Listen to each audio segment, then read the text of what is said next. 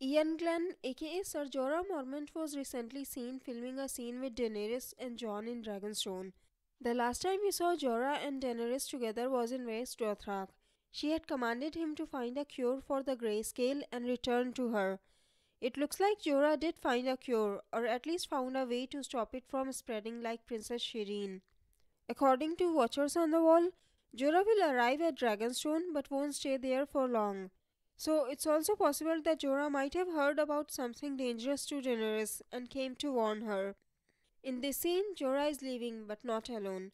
It looks like I might be right about Tyrion and Davos going to King's Landing to bring Gendry, because they took Gendry to Dragonstone with them.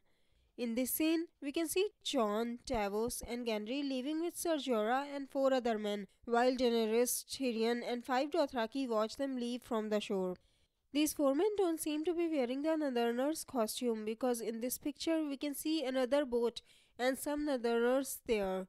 So my guess is either they are the Iron Men or they might have arrived with Jorah. By the way, we will also get to see Daenerys in the Targaryen colors, red and black, and she looks like a total badass in this dress. Jorah Mormont is also wearing black like Tyrion and Missandei, which means either he is planning to return to Daenerys or he is representing her, probably both. By the way, I would love to see Lyanna meet Jorah. I wanna see what she has to say to him. In Northern Ireland, the set for winter is prepared. Like I said in my last video, it could either be Bran north of the wall or Bran going to Winterfell from Castle Black. We can see at least 8 people on horses, but it's too far away to see any other detail. So maybe Dolores had sent some of the brothers to escort Bran and Mira. But I also noticed a few more things, like these trees have fallen or have been uprooted. And does these look like dead bodies or backpack? Am I seeing too much into it? What do you think? Anyways, Qyburn's little bird was seen arriving in Belfast, and it looks like HBO's next possible location for filming can be Sweden.